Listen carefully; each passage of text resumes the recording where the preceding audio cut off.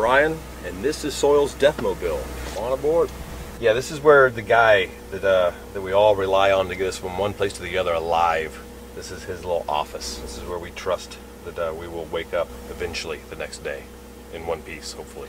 Got a guy out with us right now, I'll name Scott. He's the one that we're putting our lives in his hands here for this run.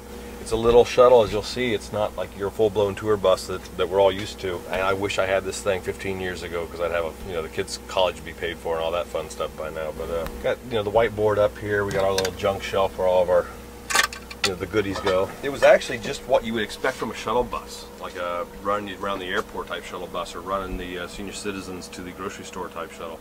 And it was lived on. The band had it for several years before I joined back with them after my time with Drowning Pool, and it was nasty. Kidnapped it, took it over to Iowa, and a bunch of friends, everybody listed here, was responsible for the remake, and we gutted the whole thing, everything, the bars, we ripped the carpet out, everything, the curtains, the pillows, bunk area, everything, the skirts where we can hide our, we're able to throw our luggage and stuff underneath here and hide it with. And we don't have a lot of the amenities that a bus would have. We have a refrigerator or anything, so we were able to find coolers that fit underneath and slide underneath and stay out of our way. Everything was hand done. You had people come in to redo the flooring. You had people come in to hand make everything as far as the material wise goes, and just did a magnificent job painting. I think there's 6 or 7 people in here. Well, I was included, trying to get this carpet to stick to the ceiling. Adam and I, the guitar player, and myself, put in these air conditioner units, one up front and one in the back. About the only way you can survive being down south in the summer touring. But actually, he did it. I kind of just stood here with a box catching all the fiberglass. It works. We got little doodads around. We got the Texaco, which is my good luck thing. It's kind of an homage to my dad. The people that did the upholstery and did so much of this stuff, they threw together these little things that kind of represent each one of us. Tim and his infatuation with Star Wars, Adam with his motorcycle, and myself with the 37. Another homage to my dad. It's bacon time, because I'm a big fat kid and I love my bacon. That's front lounge, nothing glorious, but it definitely is a lot better than sitting in the old 15-passenger van like back in the beginning days. Over here, there's one when you come right in the door, and there's some right here. A lot of times we use this space and then the space on the junk cabinet that I pointed out to you. To the TM will put up stuff like right here. We have the shows that we have coming up, so we can stumble out of our bunks in the morning and find out where we are. We got a radio show coming up, an acoustic radio show, so that's the information on that. And that is the TM's best friend, because every time you walked up to him and asked him stupid questions, he'd always go, go look at the list, dog. I posted it already, idiot.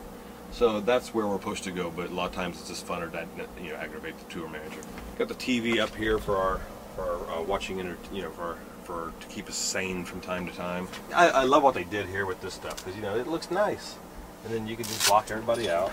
It was funny because we redid this thing at a friend of ours, and basically lives in this great big fancy mansion, just beautiful house on this beautiful land and everything. And people were coming over to help us with this, and like for instance the people that did the window tinting, it's a female that lives there, and they kept calling her Mrs. McCombs, thinking that she was my wife. And I was thinking to myself, if I could afford this place, her property, would I need free window tint?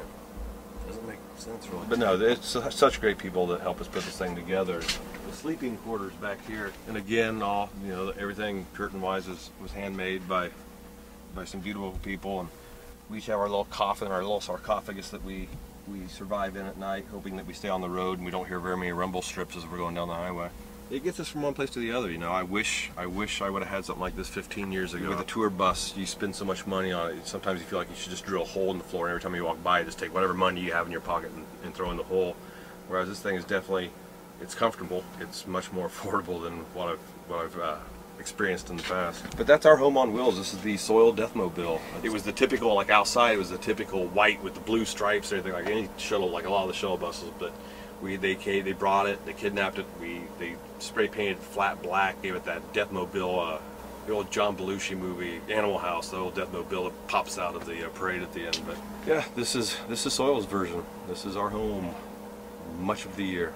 But thanks for coming on board and checking it out.